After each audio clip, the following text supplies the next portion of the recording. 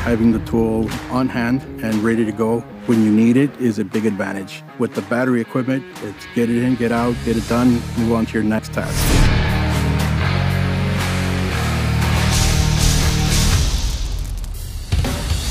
Some of these gas blowers on a colder day, you have to play with the choke, you have to play with the prime ball. You have to fill it with gas. I mean, you just throw a battery in it, you press the trigger, and you can start walking. Going from gas to M18 battery, that's going to eliminate noise dramatically. This thing, as soon as you pull the trigger, it's quiet, it's powerful, it's awesome.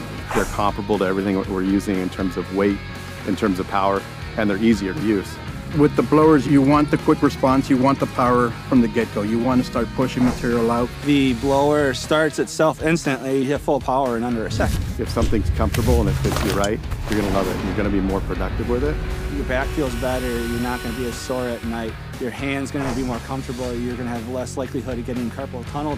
The mode select is awesome. It's faster. You can choose the settings, how fast you want it. The tools that we have at our disposal are what allow us to do our job. And the usability and the engagement with us as a contractor to help us do our job, couldn't ask for a better partner.